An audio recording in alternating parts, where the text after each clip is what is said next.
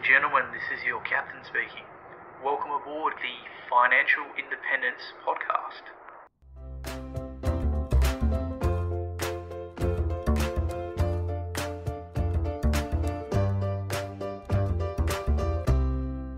G'day, and welcome to another episode of Captain Fi, the Financial Independence Podcast, where I open the cockpit to some of the best and brightest in personal finance, as well as those who have reached or are on their way to financial independence. Before we get started, remember, nothing said here is financial advice, and you should always do your own independent research before making any financial choices.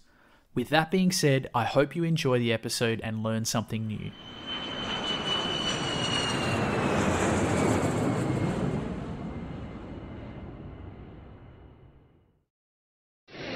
This podcast is brought to you by the best portfolio tracking tool for Aussie investors. ShareSite makes it incredibly simple to track your portfolio with automatic updates of share purchases and dividends, easy-to-read graphs, and comprehensive tax and performance reporting, all wrapped up in an easy-to-use cloud-based system. For users with fewer than 10 holdings, it is completely free, and I even used the free version for years.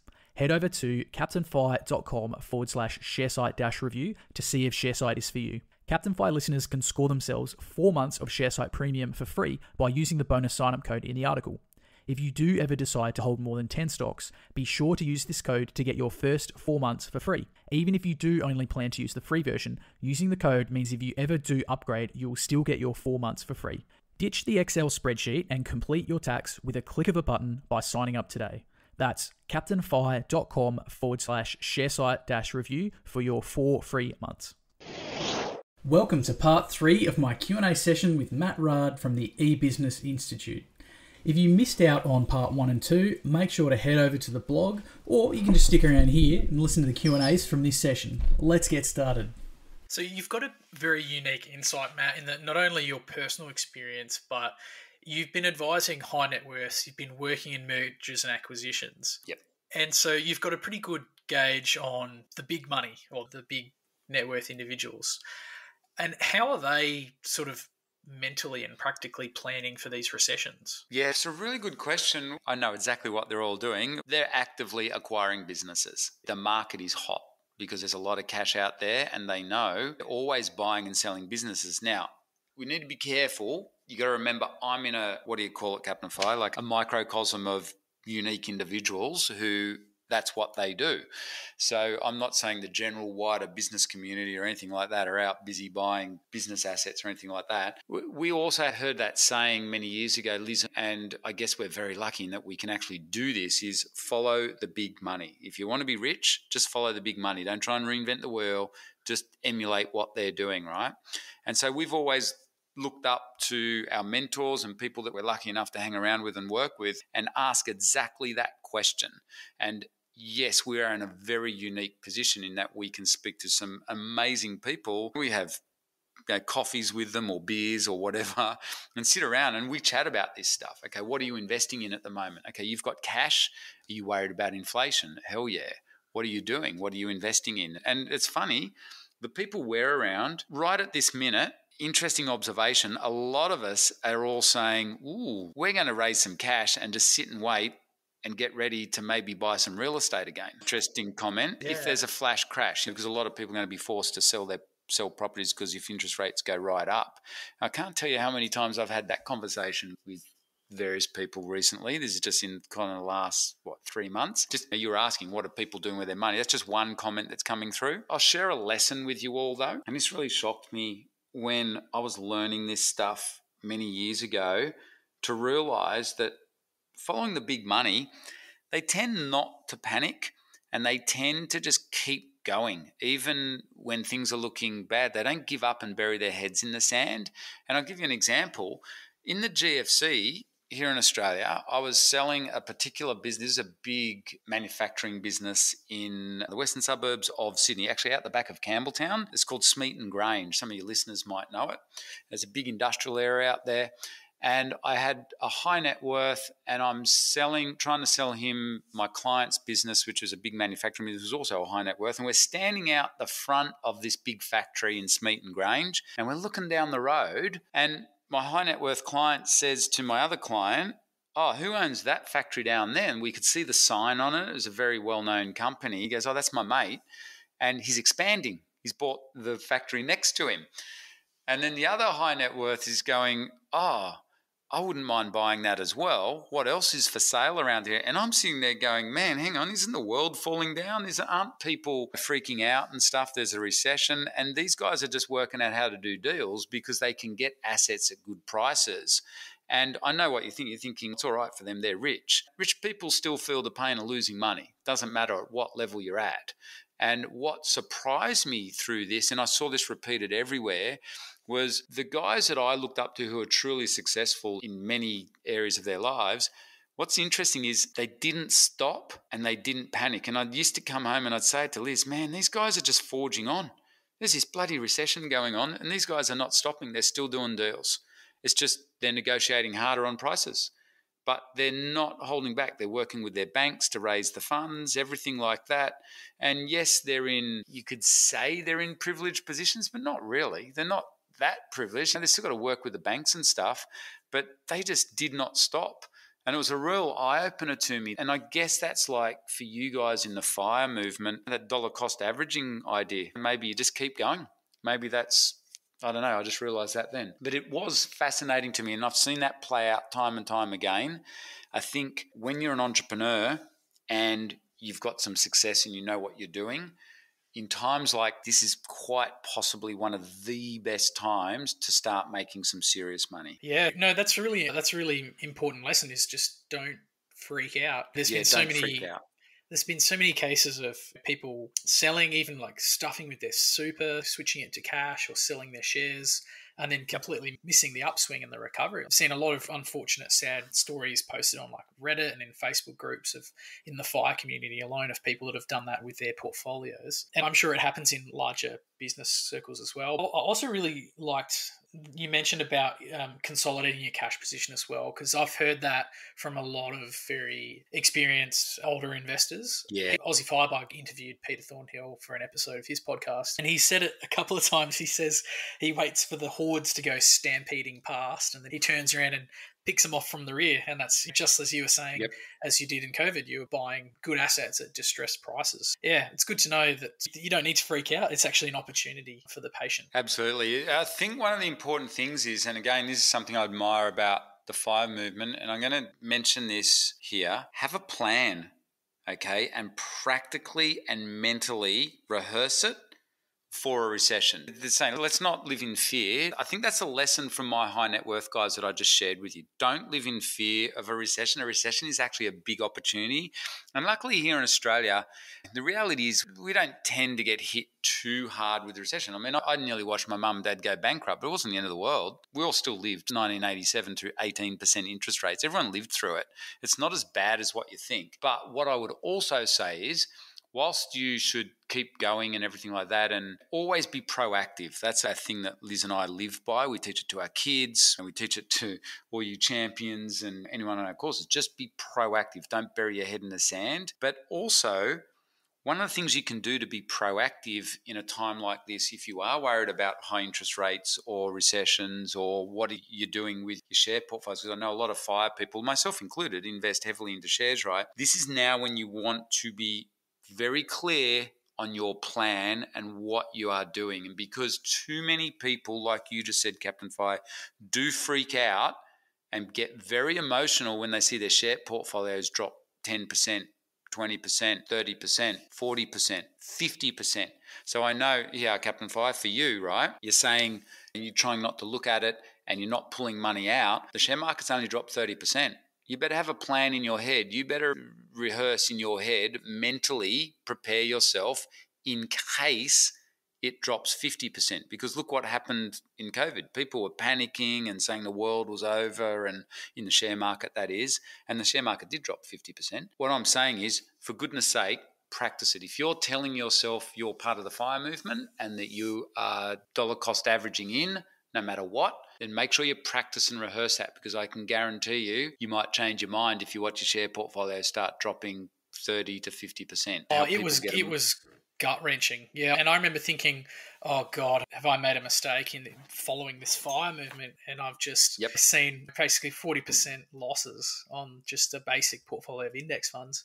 But it's not a loss unless you sell. And I guess I was That's very right. fortunate to a quick It recovery. can But be brutal though, it was mindset brutal. wise. Oh, yeah. It had me second guessing myself. I was very Yep. nervous. And in fact, I actually stopped investing for quite a period of time. I stopped my regular investments. And that was something when I actually zoomed out and analyzed like a post activity report. And I'm thinking, like, Yep. okay, what will I do better next time? And one of my takeaways was I'm going to continue investing. And so that's why I usually use an auto invest tool now. And so I take myself completely out of the loop. And in the short term, yes, it can be gut wrenching, but my intent is that in the future, it'll provide me with better returns. Okay, wow. Okay, share market. We've talked a lot about finance and share market and business. It's been awesome. Liz and yourself are very brilliant people, mindset wise. In fact, I really enjoyed the Words of Wisdom course, Oh, cool. short course Yep. you included Yep. with training that I did last year. Awesome. And it's something that I like to go back and just check in on because Yep. yes, we've got all these skills. Yes, we've got to deal with this money. We've got to build, if we're talking about building websites and building a business and managing teams. But at the end of the day, like for me, I've found that the common denominator is literally me. And so Totally. by working on Yep. my own feelings, my own confidence, and my own happiness, it's going to make me better at this. And it is something I've kind of struggled a little bit with. I've had unfortunately, some pretty major life events happening. The loss of I know my you have. mum Yeah. recently. It's just been absolutely brutal. And one of the whole reasons I'm involved in the FIRE movement and why I started training with you guys is to be happy and to try and be free and to reduce Yep. stress. So this is something that's super important. And I feel like we get so wrapped up, or can get so wrapped up in like the nitty gritty about shares and frugality and you should do this and you should do that. At the end of the day, that's like a very small percentage of FIRE. Like the 98% is the mindset and the behavior. With that being said, from someone who's been through it and done it, and you've raising a family, a very happy family, Liz and yourself have been together for decades, and your kids are almost ready to fly the coop. You've had a very, very successful life. How can we learn to do that? How can we learn to spend more on things that bring us value and live our rich lives? You've come from a very humble beginning, and now you have a very high net worth. How have you sort of reconciled that journey? It's a really good question. And I'll just say what came into my mind as you were asking that question, Captain Fi. It's a strategy in itself.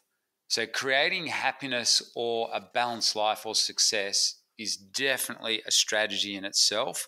And I know what you mean. I just think anyone that we work with or know or in our circles, they all know Matt and Liz, like from all of our wonderful members of the digital investor community through the champions, through to all the high net worths that we work with. They all know us and they look at Liz and I and go, wow, you guys are just always so enthusiastic and happy and everything like that. Obviously, it's not always like that though. We work hard at it and we work to a strategy. So we decided when we got together to consciously design our lives. I used to read a lot of mindset books. I started out with the great one. I think I mentioned this on one of your earlier podcasts, didn't I? How to Win Friends and Influence People, The Magic of Thinking Big, all those sorts of books. And I realized I can change my life with my mind, what's going on in my head. And then when I started learning about Arnold Schwarzenegger, he just had a very definite, life plan, a master vision for himself. And I always said to Liz, I think we should do the same. I think we can change our situation and where we're at. And luckily she was on board for it. And she was the one too that brought in, Matt, it's not just all about money. See, for me, it was. I felt physical pain as a child with lack of money. It was really painful for us. So mum was single mum until she remarried dad, who's now my dad. He's awesome, really very lucky there. But with the three of us, it was really difficult financially and we were always on the edge. It scared the crap out of all of us. So looking at my background, where I came from and some of the dodgy areas where I grew up and stuff, and then to be living on the farm was wonderful. But my dad was a farm manager and they weren't paid much more than the workers on the farm, right? Money to me was a big driver when I left school. And watching mum and dad nearly lose what little they had anyway to all the banks. I think the minute I left school, I moved into Sydney and I wanted to figure out this money thing. But like you said, it's not all just money. You need a balanced life. And I've been very fortunate in that I literally have had a blessed life, and it's just been amazing. Now, that in itself, what I just said right there, is one of my number one strategies, which is I always look at life with rose-colored glasses, and I've trained myself to be very optimistic and rose-colored glasses. And luckily, Liz and I ended up together, and she's exactly the same. Neither of us look back at the past. We try not to talk about it. You'll notice, Captain Fi, you'll see me at the Champions Boot Camps, what I talk about when I talk about mindset. I don't very often talk much about my past because it happened yesterday and I don't care about it anymore. I only ever look forward or live in the now. And so what Liz and I did, we realized that because we had so little money, for Liz and I for many years, we weren't get rich quick entrepreneurs or anything like that. We weren't young whiz kids at all, none of that. It took us bloody years to get to where we are. For most of our journey, we've had hardly any money or always been in debt to the bank mainly, and because of physical businesses. So we realized I don't have much money, but I still want to be really happy and feel freedom. So how can you do that? And that's a strategy, and that's what we work on. Just so you know, anyone listening, Liz and I work on our happiness and life fulfillment strategies just as much, if not more, than our money-making strategies. So here we are. You guys all see us on the surface as being these educators that teach people how to quit their jobs and work from home, right? That's what we do. We retrain people with digital skills so they can get financial freedom in their lives. And you see that.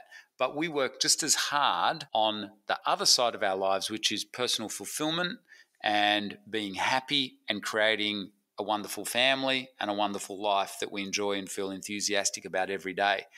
And there's certain strategies that we follow on a daily basis to achieve that, and also on a weekly, a monthly, and a yearly basis. And every 5 years, we reset our master plan and stuff like that.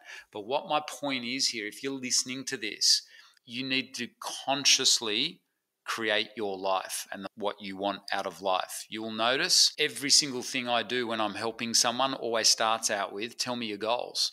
And you know what I've noticed? A lot of people aren't clear on that. And that's fine, by the way. But I think you need to consciously think about your life and what you want out of it. And it's not just in the money side. Money does bring happiness, right? I don't care what anyone says. Money definitely is a huge part of creating a fulfilling life and happiness, particularly if you've come from my background. It sucks being poor. I don't care who you are. Don't kid yourself that having money won't make you happy. It bloody does. And anyone that tells you otherwise has either never had money or has never been poor. And I've been both. And I like that famous saying, I can tell you being rich is heaps better. But on top of that, though, obviously, there's an element of money doesn't bring true happiness. You need to look for other things like personal fulfillment. And again, you've got to work at that. Make a conscious decision about it. Does that answer your question? I probably went off way on a tangent. No, it's beautiful, mate. You really do need to begin with the end in mind and look at designing the kind of life that you want to live. I mean, obviously, Liz and yourself have been very successful. You have a beautiful family living in the sunny southeast Queensland. What's the day-to-day life like for you guys? In order to create that, I just realised what my day-to-day life is like. It's like a lot of my mentors over the years. So I think I'll come back to the previous question too. Liz and I have always surrounded ourselves or read lots of books about other people who've been hugely successful in life, not just financially, by the way. And what we do is we call it the smorgasbord of life. So we look at someone and we go, wow, that's super cool. I want to bring that into my life. And that's how, by the way, how we realized buying and selling websites was such a cool thing, because it was the best business. So we were smorgasbording different business models, right? But we also do this with our personal lives. And for instance, over the years, we've hung out with, we're pretty darn fit. I'm in my 50s and I'm probably fitter than most 30-year-olds. Okay, so I don't know whether that's a good thing or not. There's a lot of 30-year-olds who aren't particularly fit these days, in my opinion. But I think you're lucky. No, it's not lucky that I'm that fit. It's a conscious decision. Why? Because we've got friends who are older than us in their 60s and 70s, and you should see these guys. They're super, super fit. We ride mountain bikes all the time. They can outride me. So I look at that and go, that's inspirational. I'm going to bring that part of their lives into my life. So that's a big thing for us, staying fit. When we were younger, we hung out with some people who were not rich, but they were super, super rich in their family lives. They had beautiful kids. They had this amazing family life. There's a couple of them in particular, and they're still good friends to this day. And now we help them with business tips and stuff. But what's really interesting is we took lessons from them. They're older than us, of how they raise their kids. So when we had kids, we said, we want our kids and our family life to be just like these guys. And so we brought that part into our lives. And so what I'd recommend you do is start, when you're consciously creating your life and thinking about what you want, start looking around for role models or people that you can emulate, and just through reading books. So when you're asking Captain Fire, what's the day in the life now for Liz and I, it's funny, my first thought was I'm a little bit like Warren Buffett in that I actually spent a lot of time reading and researching investments. So share market, I read the financial press every day. I read also a lot of American press to get a feel for what's happening in America. I spend a lot of time networking and speaking to people who are well connected, like website brokers and stuff and other business people. I'm constantly trying to get a feel for what's really happening out there in the real world on the street of business, because typically business owners will see the recession coming before your average person will, because we're at the forefront of, watching what customers are buying and stuff like that. So I'm always networking in a typical day.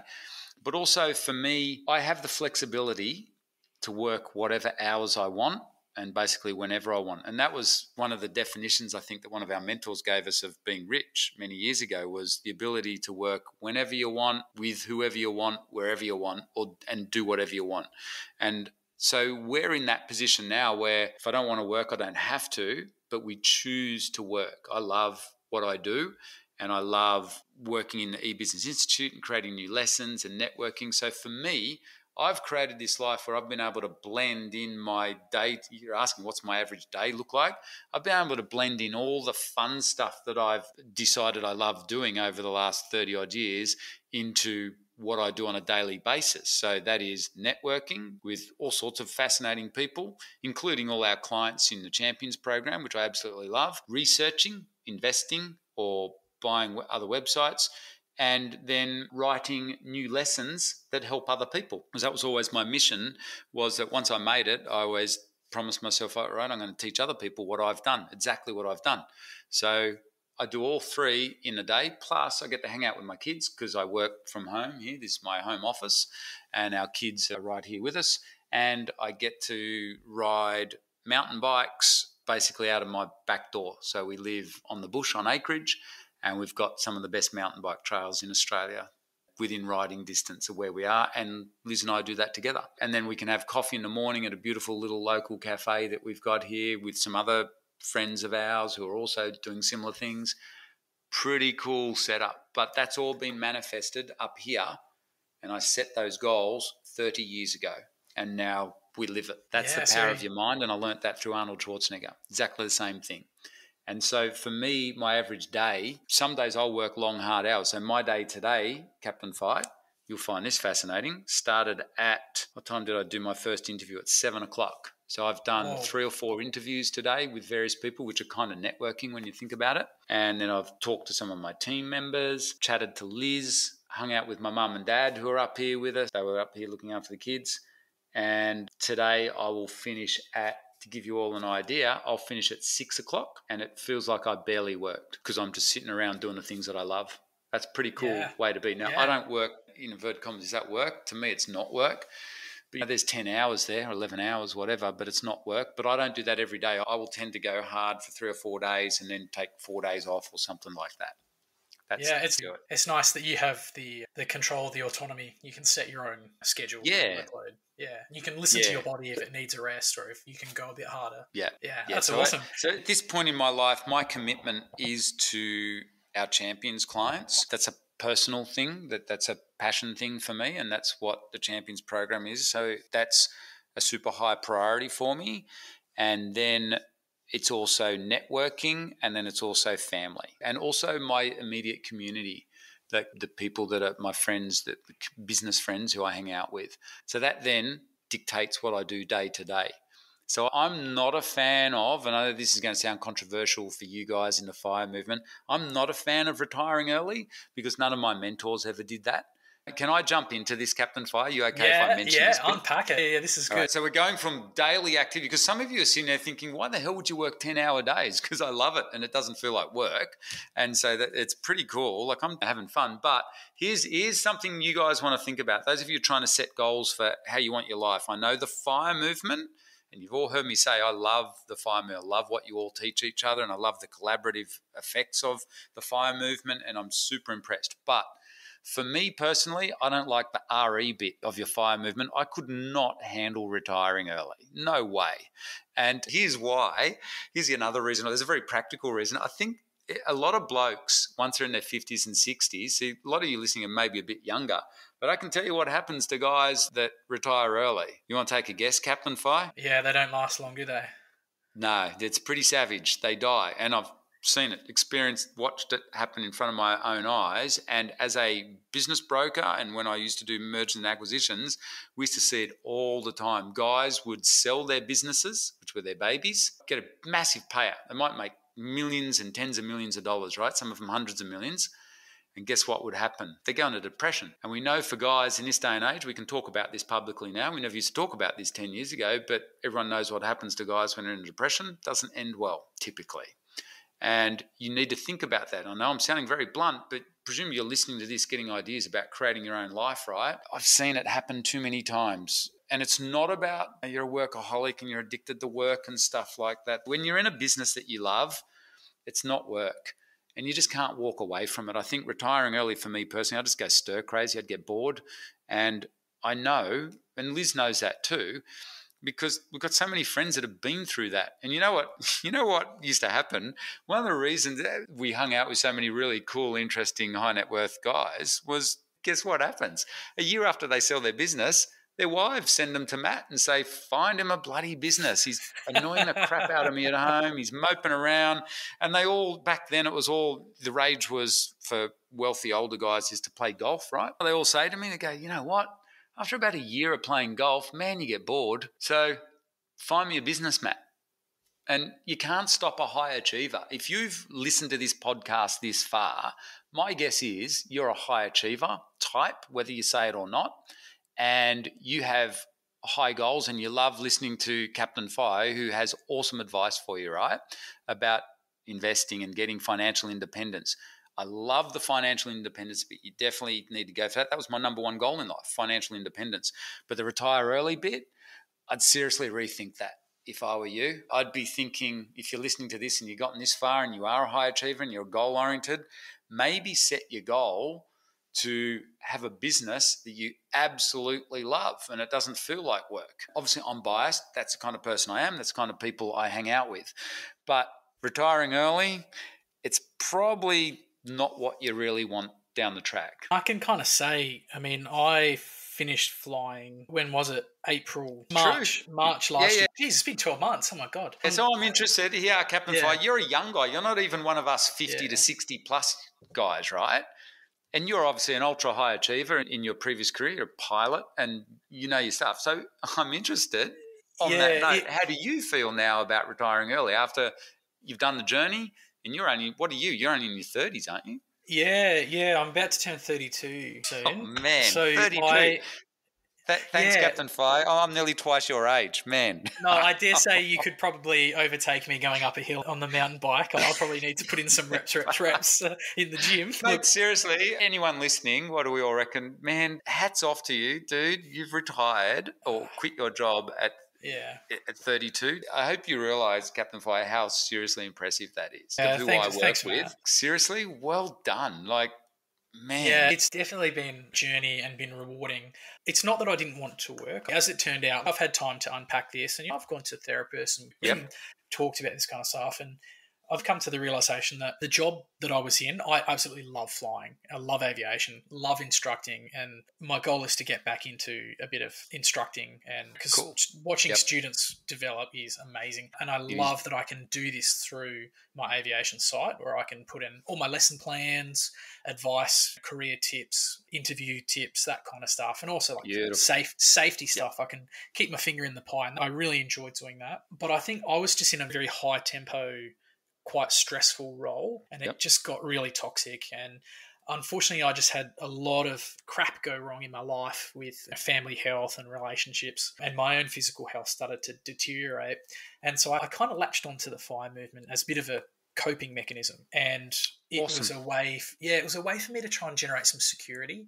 And I had some sort of childhood traumas about money and insecurity, similar to yourself, Yep. and where that financial independence was really able to provide a relief from money anxiety. And look, I've done a lot of work over the past 12 months on my mental health and on dealing with my money traumas, and I think I'm coming into a really good place now. And I know we've talked about this in the coaching calls, in that when I had just left my job, or I was in the process of leaving, it was very stressful. It was almost like a leap of faith. I had two terminal parents with cancer, and Yeah. I was doing champions, and it was just the reps. It was just getting onto the lectures, doing some of the work, doing the writing, keeping myself going. It was really important to give my life some direction and some structure. And I noticed this once I graduated from the champions program, is that I didn't really have much structure in my life. Everything in my life revolved around caring for my mum. And then after she passed, honestly can say, yeah, I did fall into a bit of depression. Like, I was sitting around, Yep. what do I do? My partner was lovely. We went and spent 3 months in the Philippines for a couple of months, and meeting her family and traveling and learning new skills, scuba diving, all that kind of stuff, which was really cool. But I feel since I've gotten home and I'm getting back into the podcasting, back into writing, back into working with the team, it's definitely given me more of a sense of direction and purpose. And I'm doing things like volunteering in community gardens. Actually, we've just booked a Vietnamese cooking class. Cool. And so we're Yep. looking to do productive, constructive things with our time. Yeah, I don't think I could sit around and watch another Netflix TV show. Just go mad. So yeah, I think you're 100% on the money. You need to retire to something. And I think I did not. I put all my focus on getting away from the job rather than getting to something I loved, which set me up for a Yeah. bit of disappointment. See, and that, Captain Fire, that's why, as in Champions Program and what I've said here on this podcast, is it's so important to consciously design your life. And if we step back from there, what we've observed, we've worked with a lot of people. So we've worked with people, rich and poor, who've gone through exactly the same thing. We work with a lot of people, advising them through challenging periods in their lives. And it always comes back to, what's your vision? Have a vision for yourself. If I can give you one bit of advice, if you're listening to this, and as for you, Captain Fire, we get you to go through a process where you sit down and write out your goals or your vision on a regular basis, like at least every 90 days, and then definitely every year. And most people won't do that. I learnt many years ago, if you just sit down and write your goals, you stand a pretty high chance of achieving them. So that excited me. It got me thinking, what are my goals?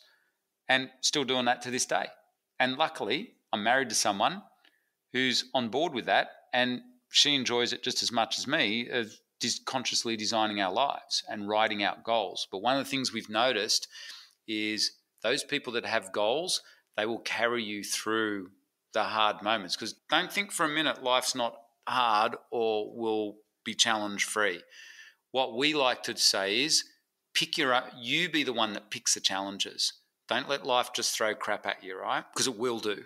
And everyone, like I've said before, everyone looks at Liz and I and think, oh man, you guys are charmed. You live the dream life. Well, no, it's been freaking hard sometimes. We've been through some pretty bad stuff in our lives, and as everyone has. And I'm learning now at this age, everyone goes through it.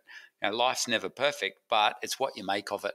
And I think by having a vision and setting goals, it will carry you through those tough times. And also that can be the danger of retiring early. See, people don't set goals or don't, especially if you're a high-performing individual, it's very dangerous to sit around doing nothing, as you've found, Captain Fi.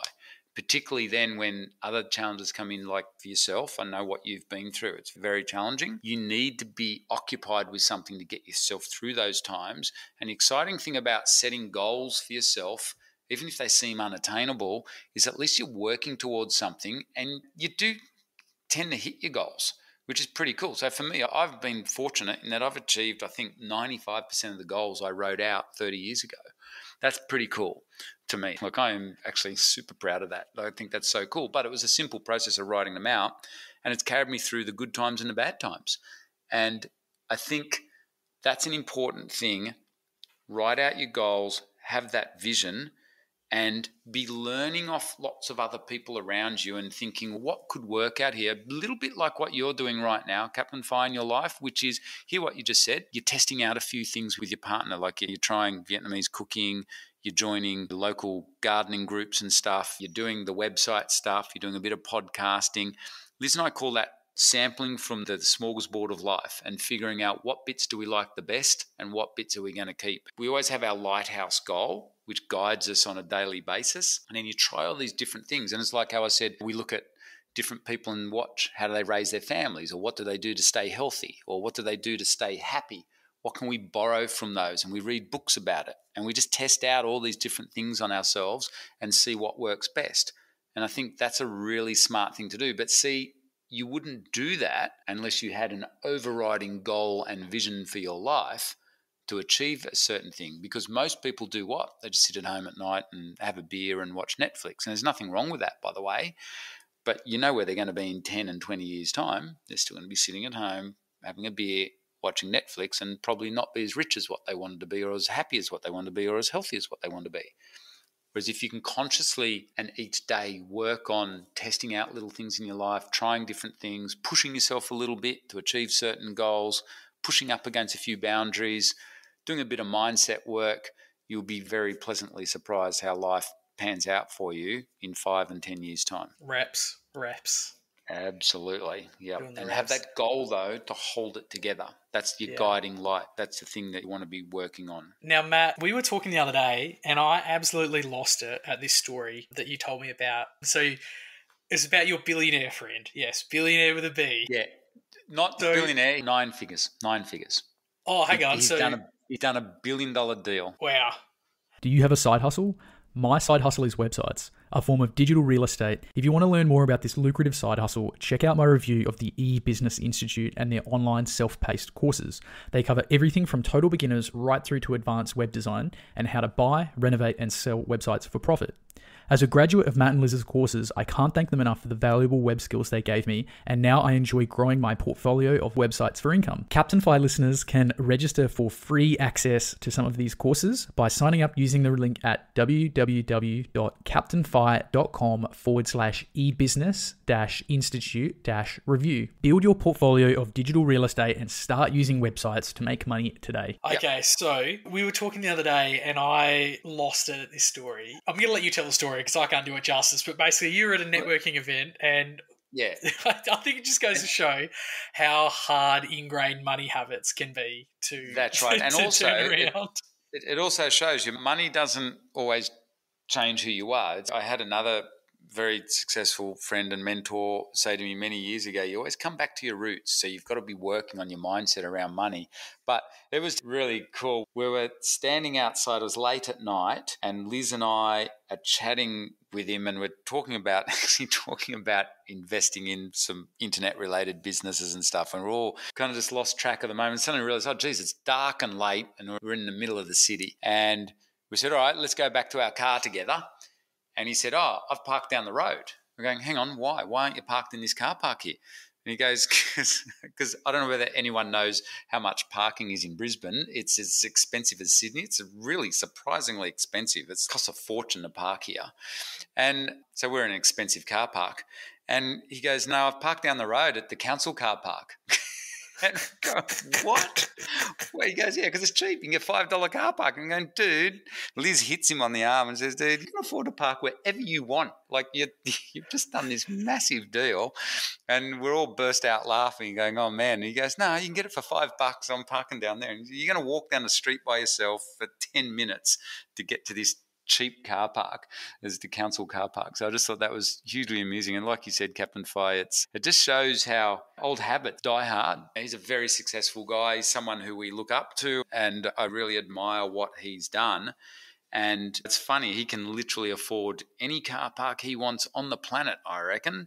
And yet he chooses to park in the $5 car park down the road. Yeah, it's funny. I'm trying to focus less on the smaller decisions and more on the larger decisions. Yep.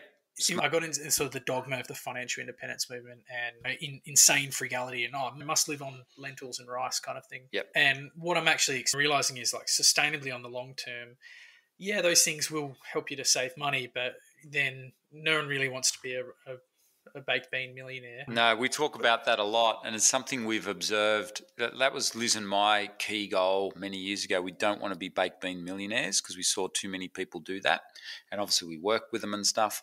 And something else that I would mention about the FIRE movement, you've just touched on it there, Captain FIRE, I think it's worth thinking about, is I really admire the frugality aspect of the FIRE movement. And I come from a very poor background, so I can certainly appreciate it. And I was raised more by my grandparents because my mum had to work when she was a single mum.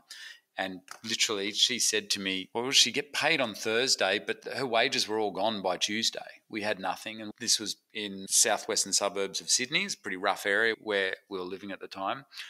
And so I know all about being frugal, right? I know how to do it. And also when we're on the farm with mum and dad, he comes from a very poor background as well. We're all really good in our family at being very frugal. There's a problem with that is it's not wealth and abundance. You're not ever going to get truly rich unless you get over that.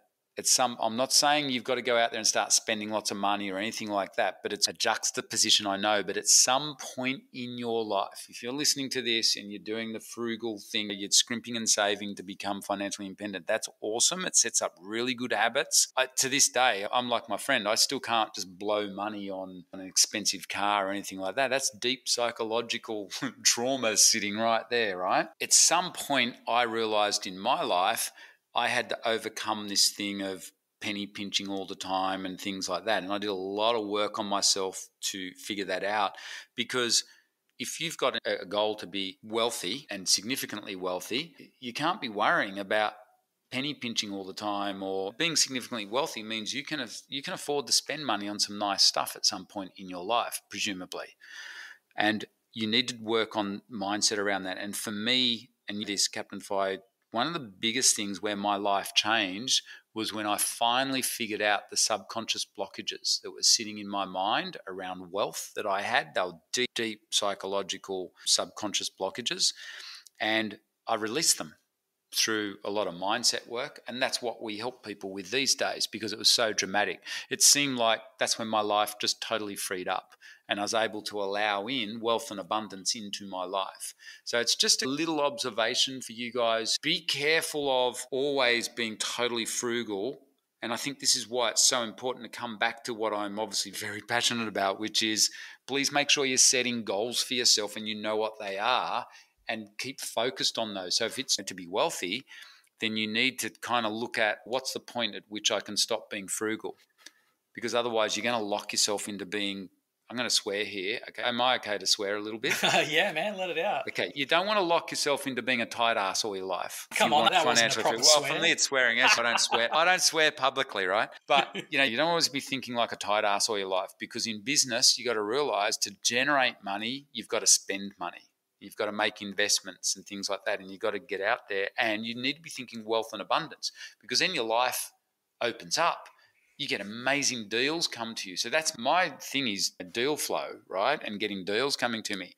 Once I started thinking abundantly and stopped thinking like a tight ass, deals just landed on my lap. It's like magic. The world opens up. So once you figure out those subconscious blockages in your life, if you're not earning the money that you want, or if you're not financially comfortable, or you're not in a position where you're happy with your financial situation, and this has been going on for quite a few years, I'll almost guarantee you have deep subconscious blockages sitting there around wealth issues that you probably need to work on release. And that, Captain Fi, is a topic for a whole nother podcast, or more importantly, another wrap for myself. That's what we help coach people with. Yeah, and it's a big topic. It's huge. I mean, that abundance mindset and moving away from that scarcity mindset, and knowing that even if you lost all of your wealth today, you have the skill to turn around and build that up again. Turn around, yeah. Look at you, Captain Fi. You just said it on this podcast, and you've said it, I know you've said it on other podcasts. And thank you for the compliment too, because it means a lot to me, because I know a lot about your background, right? You and I have very similar backgrounds, and raised by females and all that sort of stuff. And because it's very similar, and like you said, one of the main things you got out of being on our course, it always stood out to me when you said, wow, that words of wealth. Remember before you even came on Champions, you said that to me. And I realised when you're on Champions, wow, this guy's the real deal. Oh, man, that's one of the big things I think you got out of being around someone like Liz and I is you realise too, yeah, man, these guys are right. You got to work on these subconscious blockages. What the hell's going on around my wealth mindset here? And that then frees up your whole life. And I think that was a big change for you, just like it was for me many years ago, or was a big catalyst for me is to finally figure that crap out and work through it. And that's one of the things we love helping people with as well. Go and read books on it. Just there's all sorts of books. I mean, I've mentioned it on one of your podcasts. A book that helped me enormously was You Can Heal Your Life by Louise Hay. Yeah, Louise Hay. Yeah, brilliant book. Really good, simple stuff in there to help. If you're interested in beginning to explore these subconscious blockages idea, it was funny, a really tough-ass businessman gave me that book and said, this will help you, Matt. And so there you go. There's my bit of advice for you if you're interested in starting on that path. Yeah, it's awesome. I feel a bit bad because I've got about 100 books in my to-do list, but I actually have a copy of that. It's been sitting on my bedside table, and I'm a bit ashamed to say this, probably since we got back to Australia. And so I'm going to read the first bloody 20 pages tonight. And I'm really excited. Actually, I want to redo my goals again tonight after it reinvigorated me with goal setting after our conversation here, Matt. So I'm going to sit down. Just remember, Captain Fight, they come real. That what you write down, what you put pen to paper, when I learnt that years ago, it just blew my mind. It was really? So if I write down something, it will actually come true. So I straight away wrote down, I want to be a millionaire. And I'm thinking, cool, when's it going to happen? 5 years later, when's it going to happen? What they don't tell you is it takes a lot longer than you think, but you can speed it up by exploring these things. But seriously, you should get excited about your goals. Write them down again, because just tell yourself this, Matt's always right and they will come true. Yes. Okay, I'm going to be adding an extra. Right, don't you? Yeah, I'm going to add an extra zero to my wealth goal. What you do is you fill out that picture. See, when the goal setting thing becomes magic is when you can start writing out, what does that mean? What does it even mean to be a millionaire? See, back then, when I wrote that down, I didn't even know any millionaires, so I actually had no concept. What the hell does that mean, being a millionaire? Is that net? Is that, what do you do with $1 million? Is that just tied up in a house or something? So what you want to do is get clarity around it. And this is that idea again of smorgasbord of life. Start looking around and writing down and just filling this out. This should be an ongoing document that follows you throughout your life and that you just refine every 90 days and discuss it with your significant other. That's the other cool thing that I think's worked really well for Liz and I. We're very open and we talk about it. And luckily we have similar goals. Now that's lucky in itself, but we regularly check in with each other and say, hey, how does our life look in 5 years' time or 10 years' time? Where are you at? The kids are now at a certain age because things change. Our goals have changed over the last 10 years dramatically. There's certain things now that are way more important. Obviously, money's not important anymore. I mean, it's always fun, but our health, our ongoing health is probably more important now, and our family and our social situation, hanging out with friends and stuff. That thing now is what we're refining more and more. So luckily, and I urge this anyone listening, is involve your partner in this stuff. And by the way, if they're not on board with you, or they think this is all crap or whatever, or they don't want to create the same life that you want to do, then are you with the right partner? I'm just being blunt here. Probably one of the most important decisions you'll ever make in your life is who your life partner is. Geez, you'd want to hope they're on board with you on your vision. So food for thought there. I know that's a little bit controversial. I'm just being super blunt. Yeah, it's important. It's very important. It's a key success factor is sharing stuff with your partner and picking the right partner. No stress or anything for those of you who are pretty young and still yet to pick your partner, but it is important. I got lucky there. Hey, what do you reckon? Yeah, Liz is pretty awesome. Yes, I got extremely lucky, but I got to say she did okay out of it too. It's the original meaning of my surname.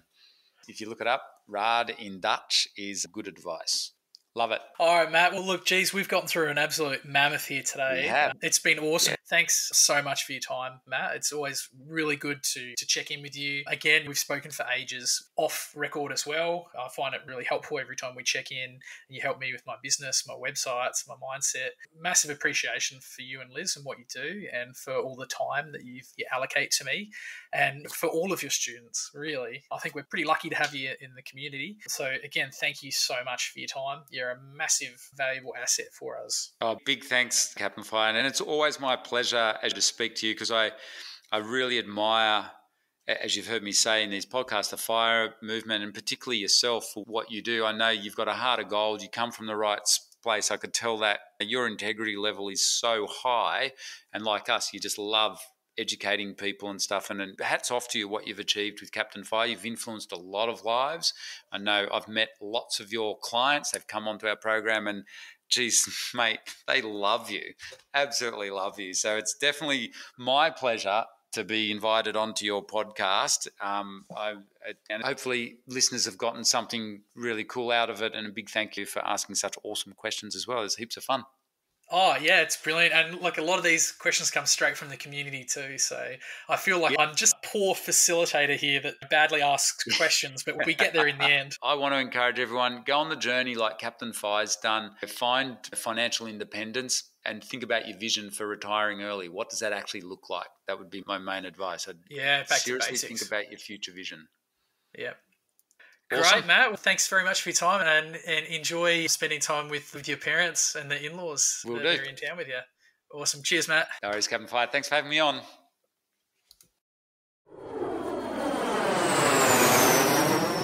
Thanks for listening to another episode of the Captain Fi Financial Independence Podcast. To read the transcript or check out the show notes, head over to www.captainfi.com for all the details.